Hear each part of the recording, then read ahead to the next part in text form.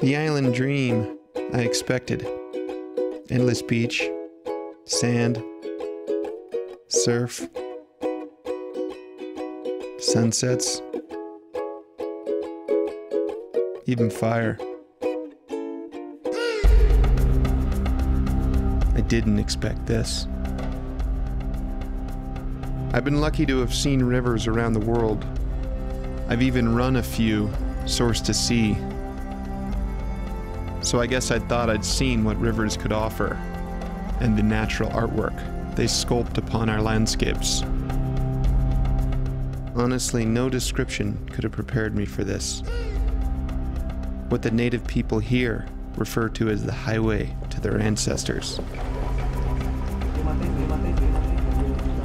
Some call it the River of Eden. Others say it is the tropical Grand Canyon. Here, in Fiji, the locals call it the Navua River.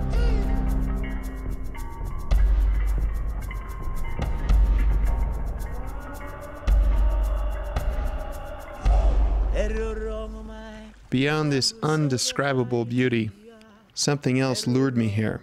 The Upper Navua River is the only protected river of its kind in the South Pacific. When I was born, I heard stories about this canyon. This is like a route or road to all our ancestors up in this area. That's a good thing that we Rivers Fiji have protected it from other developments like extracting gravel, mining, or damming the whole river. About 15 years ago, a small rafting company did the unthinkable. They convinced local landowners and the government that the long-term economic benefit of conservation and tourism outweighed the quick money from extracting their resources or damming their river. I came here to understand how so few people could protect such a spectacular corridor inside Fiji's volcanic heart. The Upper Navua River Canyon is one of the most beautiful rivers on Earth.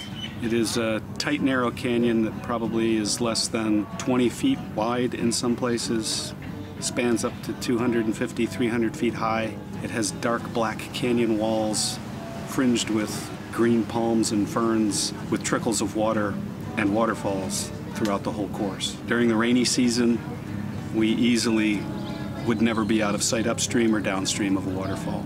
And I've never been in a place where that is even remotely possible. Welcome to my office.